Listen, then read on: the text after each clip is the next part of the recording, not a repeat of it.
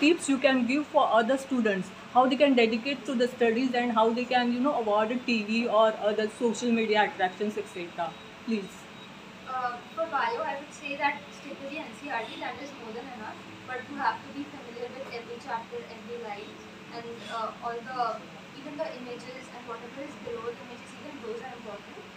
For physics and chemistry, I would say that the concepts must be clear and you have to solve as many questions as possible. For physics, I solved the questions in NCRT, the in-text one and the back ones, about 2 times, and that was very important because sometimes the questions are asked directly from there.